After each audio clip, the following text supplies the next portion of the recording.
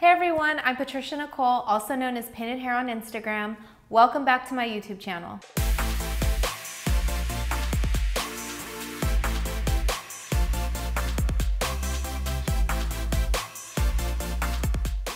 I'm so excited to have you here, and the reason why I am starting my YouTube channel in this way, answering your questions, is because I get so many of them asked on a daily basis, and I felt like it would be super important to find a way to be able to bring my Instagram on over to my YouTube channel and just connect with you more. So let's get into it. So question number one comes from Your Truly Jacqueline on Instagram. And she asked a very good question, and her question was, why is it important for stylists to support other stylists?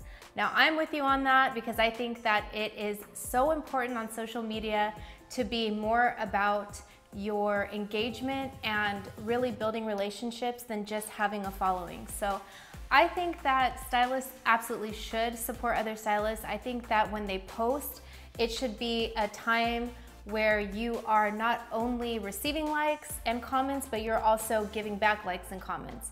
I started this whole strategy where I would post something and I would put in my stories like, hey, if you engage with me, I'll engage back with you.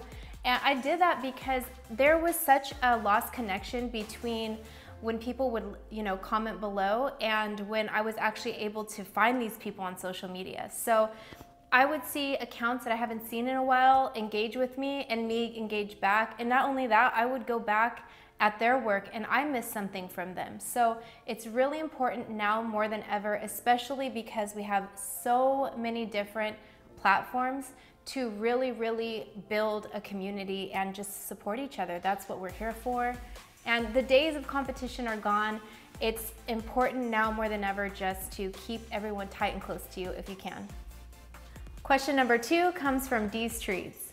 I'm excited to answer this question because I know Dee personally. So her question was, what is the biggest obstacle you've had to overcome?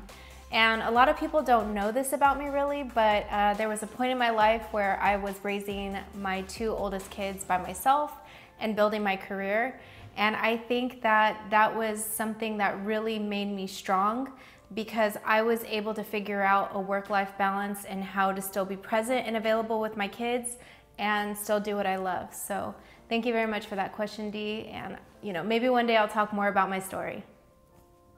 All right, the final and last question, question number three, comes from JJ Snip Snip. And she wanted to know what inspired my technique. Well, that is such a good question and I'm excited to answer it because that is one where it started from my childhood. I grew up being a painter, so I painted on canvas and I was always into art, and that's where my artistry and my love for painting surfaced and got me into painted hair.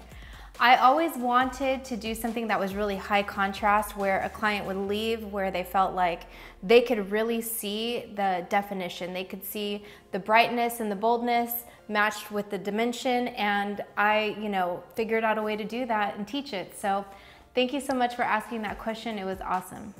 Thank you everyone for watching. I actually really love doing videos like this. So if there's anything you want to know or if there's any questions you want answered, be sure to leave them in the comments below.